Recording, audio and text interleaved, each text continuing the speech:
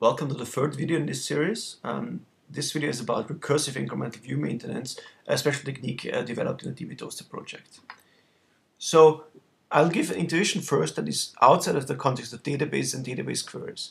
We will talk about functions on the reals, let's say, and the important thing is that we are creating an analogy and we will be able to replace these functions on the reals by database queries on database relations later.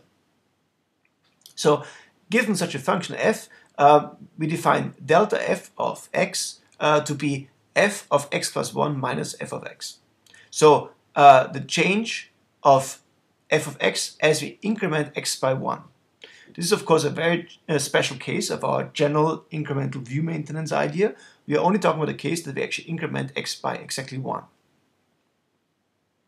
So of course on the increment of x by 1 we can say f of x plus equals delta f of x if we have a materialized version of f of x, an old version, and we want to quickly get to a new version of that. So that is the idea of a materialized view that we incrementally maintain using the delta query delta f of x. Now, if f is a polynomial, then we can define a degree, and the degree of delta f of x is known to be lower by 1 than the degree of f of x, unless the degree becomes 0. So the degree of delta f of x is the maximum of 0 and the degree of f of x minus 1. So there is a case such that delta to the kth delta of f is 0. That means I take the delta of the delta of the delta of the delta, etc. of f. Now let's take a concrete example. Let's assume we want to study the function g of x equals 3x squared. Now we can actually pre-compute the delta of g of x, and that is 6x plus 3. That means as we increment x by 1, we have to add 6x plus 3 to 3x squared to get 3 times x plus 1 squared. Now we can take the delta of this delta query, that means the delta of delta g of x, and we call this delta to the second g of x, and that delta is 6. That means as I increment x by 1, 6x plus 3 is incremented by 6. And then I can take a third delta, the delta of 6 as I increment x by 1, which of course 6 doesn't depend on x, so this delta is 0. So here we're done.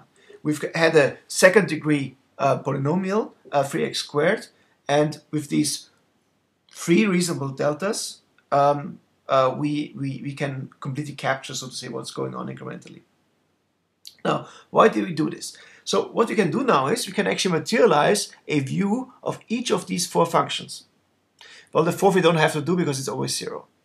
So we can materialize g of x, delta g of x, and delta squared of g of x. And assume x is currently 0. Then g of x is 0, delta g of x is 3, and delta squared of g of x is 6. Now, if we want to increment x by 1, we go from 0 to 1. What do we have to do to compute a new version of this tuple, this current value for each of those views? Well, it's actually very easy. We don't have to re-evaluate these functions anymore, but all we have to do is for every value, we take the sum of the value just above it and the value just right above it. So in this case, 0 plus 3. The old value plus the delta for it is 3. We get, for delta g of x, we get 3 plus 6, which is 9. And for delta squared, we get 6 plus 0, which is 6. Of course, 6 is constant, it will always be 6. So if we now, for example, want to increment x by 1, getting 2, all we have to do is take 3 plus 9 is 12. 9 plus 6 is 15. Well, and 6 remains 6. If I, for example, wanted to increment x yet once more time from 2 to 3, I take 12 plus 15 is 27. 15 plus 6 is 21. 6 remains 6. And so on. If I wanted to go to 4, I would get 48, 27, and 6. Now, all this is very obvious and very easy, and one may ask what the point of this is. Well, we could relatively cheaply recompute 3x squared, saying just, 3 times 4 times 4 is 48. And that's not so much different maybe from actually summing up 27 plus 21. But note that now for each value, we're computing one sum rather than we're computing evaluating the entire function. So this can be cheaper. Of course, we are doing multiple views, so in total we're computing 3 sums here.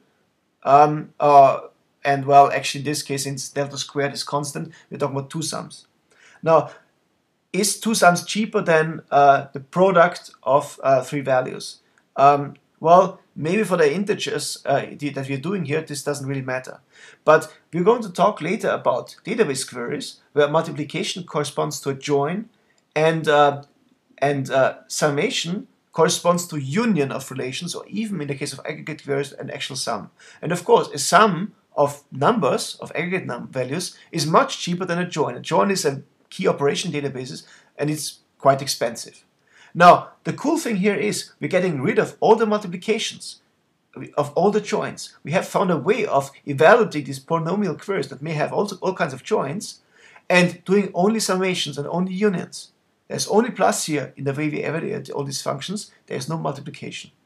And that is the key trick here. So we've actually made incremental view instance much cheaper by recursively compiling, so to say, these delta queries. We're not just computing a single delta query, but we're using the intuition that, well, if maintaining g of x with delta g of x is cheaper than recomputing g of x, well, then probably incrementally maintaining delta g of x using a delta squared g of x is even cheaper, right? So if the idea is delta queries make things cheaper, we only compute the change rather than recomputing everything, we can actually apply this, so to speak, recursively. We materialize all these views, and we use those views to materialize each other and incrementally maintain each other efficiently. So that's the key idea of recursive incremental view maintenance. Classical incremental view maintenance just uses a single delta query. We take this further. We're doing delta processing for each of these views, even for delta queries that we also materialize. Now, when can we use this for database queries? So the idea is that we do some very aggressive recursive incremental view maintenance of database queries. So we're not just incrementally maintaining using materialized view q, but we also materialize delta q, delta squared q, delta 3q, depending on the query, how many, what its degree is. So conceptually, we will statically at compile time, before we start looking at data, evaluating it, pre-compile a program that materializes all these views and produces triggers that will fire whenever something changes, and that these triggers will update all those views.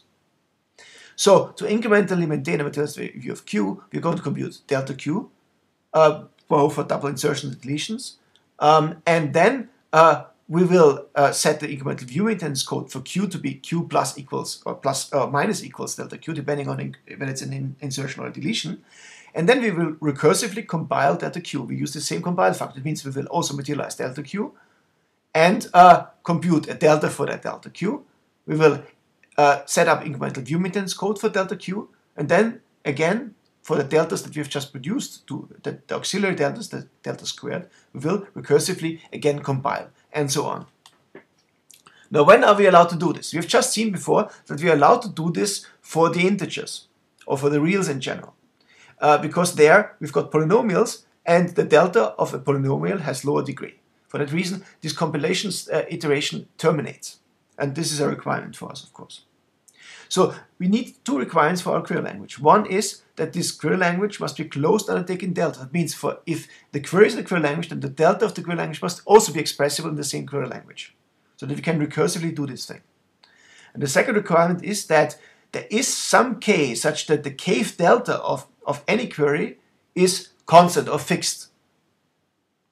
So it doesn't depend on the change anymore.